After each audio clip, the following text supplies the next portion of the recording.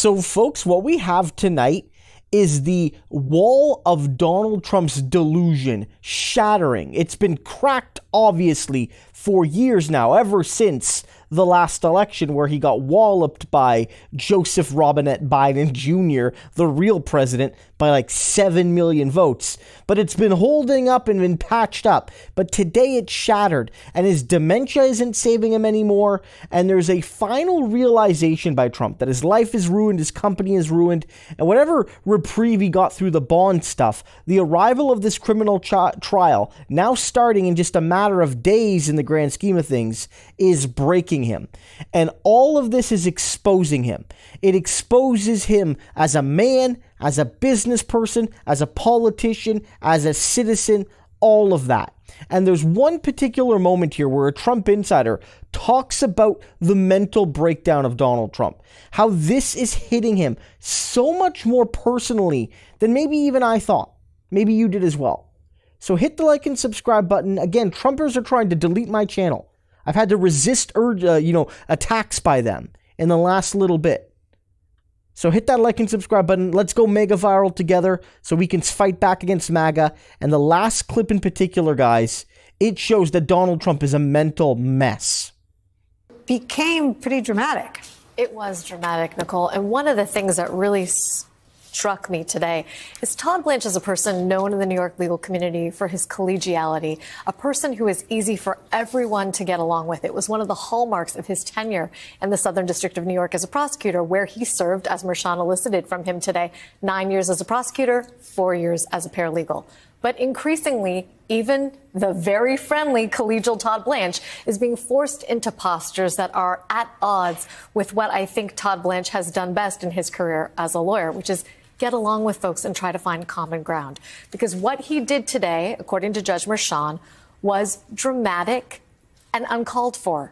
He, in multiple pages of a motion that Mershon went through in painstaking detail, accused the DA's office of prosecutorial misconduct, blatant discovery violations, and, as he put it at one point, trying to make the judge complicit in those accusations, too, by saying, like, hey, the DA's office is not complying with their good faith obligations here, and you're going along with it.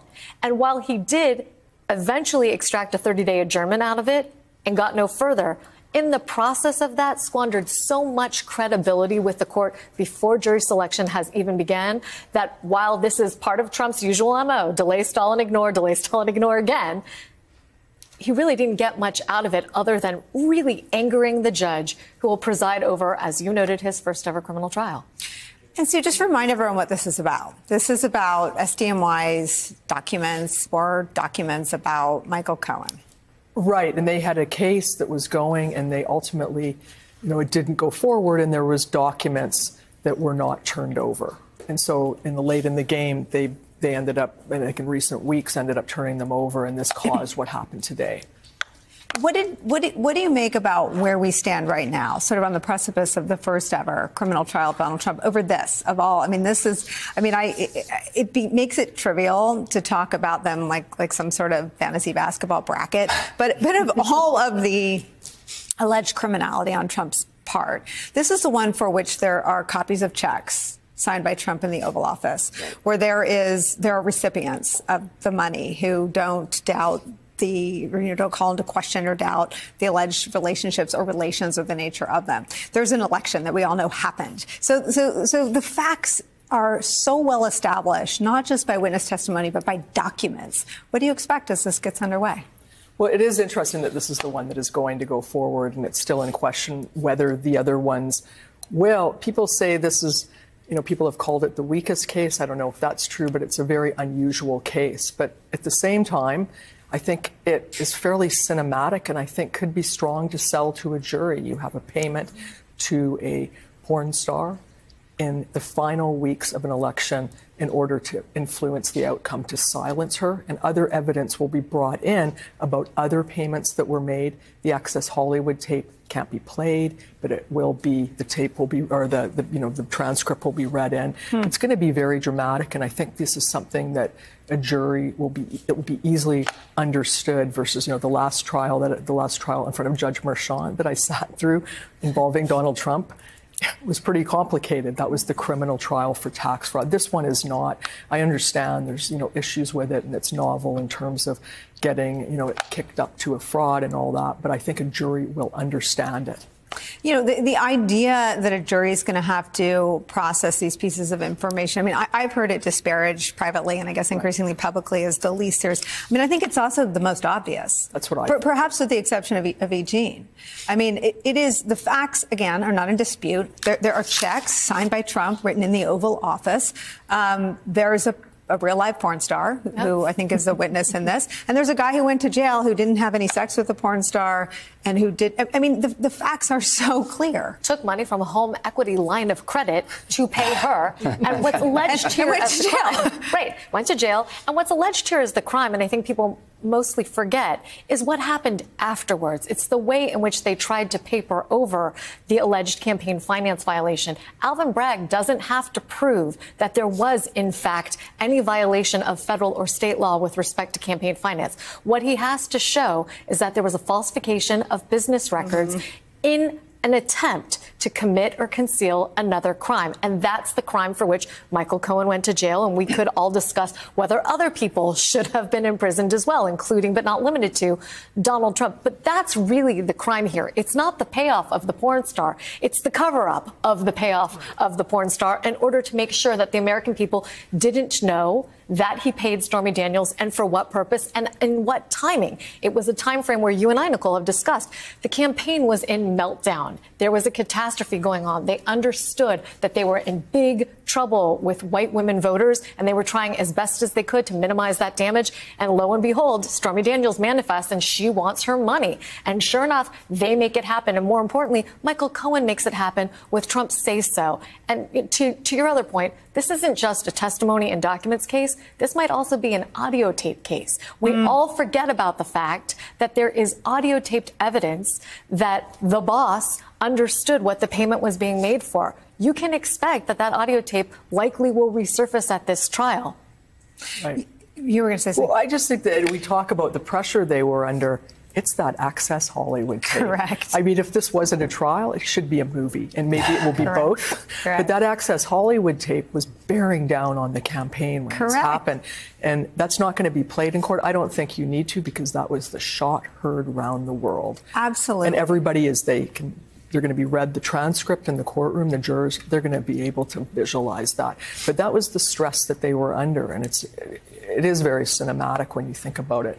Well, and that political, to the degree that there's a political part of what may or may not be presented to the jury, that tape is what made Reince Priebus say, "This is it, we're out. We got to flip the ticket and put, put pence at the top." That tape is what created a political calamity where I think that was the first time only Rudy Giuliani went on to the Sunday shows. Reince Priebus refused to do it. I think, I don't know if Jared was a spokesperson yet, but no one from the family would go out. I mean, that did create a cataclysmic political moment for Trump's candidacy. It did. The tape recorded Donald Trump laughing and bragging about sexual assault. And as much as Republicans tried to dance around that moment, I'm concerned about it, I don't like it, it's sexual assault, what he was describing. And so the campaign started to fall apart, as Lisa and Sue have pointed out. And so what did Donald Trump reach for to remedy his problem? Fraud. Fraud. And this, what I think is fascinating about this case in particular is it's the intersection of Donald Trump, the business person, and Donald Trump, the candidate. And this narrative of fraud is kind of a thread through all of his cases, including January 6th, where he's charged with conspiracy to defraud the American people of their own vote, of their own democracy. Right. And so in this case, we learned through Tish James his willingness to engage in business fraud and tax fraud. That's the charges. The 30-plus indictments center around business fraud in New York. But the underlying narrative is, why did he engage in that? Because as Donald Trump, the candidate, he had to reach for fraud to save his own campaign. That's a powerful reminder during a year in which he's running for the White House again, that this is who he is. And the voters aren't going to miss that. Hey, everyone. MSNBC has a new and improved app. You'll get real-time alerts and analysis, live blogs, in-depth essays, video highlights, and the best 2024 election coverage. Download the new MSNBC app. Here's how to do it. You tap on the App Store on your phone. You hit search on the bottom right corner. You type in MSNBC. You click on the MSNBC app. You click on Get or the cloud icon. and enjoy it. Here is back on. We've updated these charts. The defendant here has so many cases that we have to mark them, but we've tried to give you a color coding that makes it pretty clear. I mentioned that there are legitimate questions before the Supreme Court in the coup trial. That's in red. That is basically paused and delayed on appeal. Tonight, for the first time, we've updated the hush money back to green with April 15th. That is the headline. Now, let me tell you one more thing about this before I explain the other legal updates we got today. And that is this. Donald Trump is not someone who is running for office again under any normal circumstances. He knows that. His fans know that. They talk about the witch hunt, as they call it, all the time. And the public knows that. But whether or not this thing ever gets resolved under the law, gets completed, is a huge question. Some people are tired, I get it. Some people are fatigued. Some people say it takes too long. Those are all feelings. But this process is not supposed to be about feelings or delay tactics. And it's not supposed to be about railroading someone. It is very unprecedented, as you've heard, to have any presidential candidate facing a trial, let alone potentially 4. And so the defendant here, whether people like it or not, under our system, does have rights. For example, I mentioned the kind of things you can appeal before trial and the kind of things you usually can't. The fact that he is availing himself of his rights with his lawyers, it may frustrate the opposition and the prosecutors, but that's fine. That is allowed. That is the system we have. On the other hand, the news tonight is something we didn't have yesterday, we didn't have last week. This trial is back on, and if this trial in New York occurs in April, begins as scheduled in April, which is now confirmed by the judge tonight, that means in all likelihood there will be a full criminal trial of Donald Trump, the first ever of a former president. And there will be a result. And if there is a result, I can tell you it will either be a verdict, guilty, not guilty, or a hung jury, what they call a mistrial. Those are the only 3 options. I can't predict which one will happen, but I can tell you there's only 3 under the system. And so if Donald Trump was hoping to delay this because he's so afraid of the result, he's so afraid that the verdict could be guilty, whether or not that even results in prison time for his purposes, it might result in a few more people around the country deciding they don't want to vote for a convicted criminal for president. That's not a crazy reach. We certainly don't have any indications or polling that people prefer a convicted candidate. And Donald Trump knows that very well. That's why he spent so much time trying to convince everyone that Hillary was back under investigation or crooked. That's why he went after Biden, who he saw politically accurately as his biggest rival, and tried to pretend there was criminal investigations of him in Ukraine. And when there weren't, he tried to abuse, as we know, foreign power policy to create the appearance of one. Donald Trump knows very well that being convicted is bad politics. What do you think it'll be like, though? I mean, do you think it's set in for him that the trial's actually starting in 3 weeks? Absolutely not. Now, I'm told that he does understand that this is not likely that he's going to win on appeal. It's a slim to none chance in trying to delay this further, and that the trial will start in 21 days. But I don't think this is going to become real for him until we get much closer to it. And Caitlin, I have to say that sitting in that courtroom for him 4 days a week, there's going to be a pause on Wednesdays, but 4 days a week in this very dingy sort of bonfire of the vanities type courtroom is going to be pretty interesting to watch. I mean, for someone, though, who kind of is described as stuck in the 1980s. Correct. Preserved in amber. Yeah.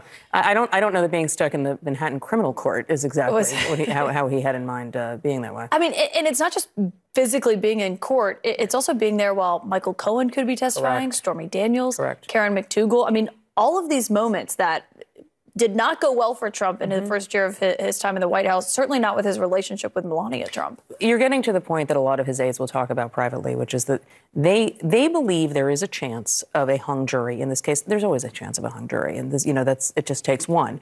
They know, and they believe that even if he's convicted, that it's not the worst fact set for him legally. Now, maybe that's true when you compare it to, conspiracy to defraud the United States in terms of the J6 trial or the documents case in Florida. But it is a set of personal details that really get under his skin. As you noted, remember, he would, in White House meetings, just start talking about how, he didn't actually have an affair with Stormy Daniels, and he would ask people what they thought of calling her horseface and on and on and on. And so this is going to get under his skin. What that means in terms of how he acts outside the courtroom, how he acts on the campaign trail, I think remains to be seen. But we have seen his ire with these cases bleed into his rallies, and I anticipate that will be the same because he's likely going to be doing events on weekends. Well, I mean,